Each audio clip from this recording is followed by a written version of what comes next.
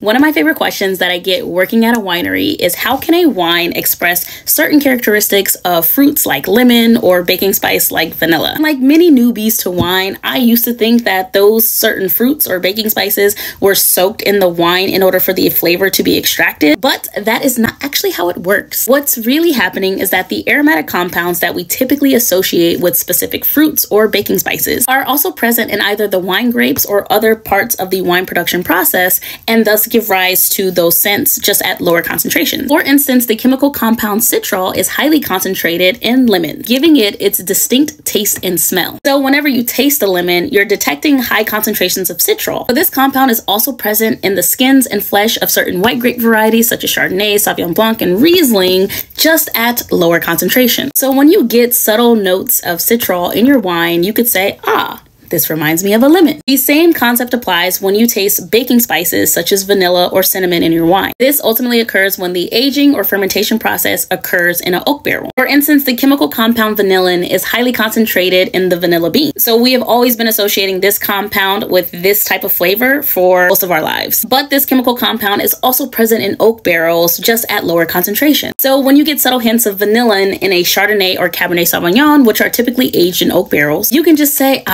this wine has tasting notes of vanilla.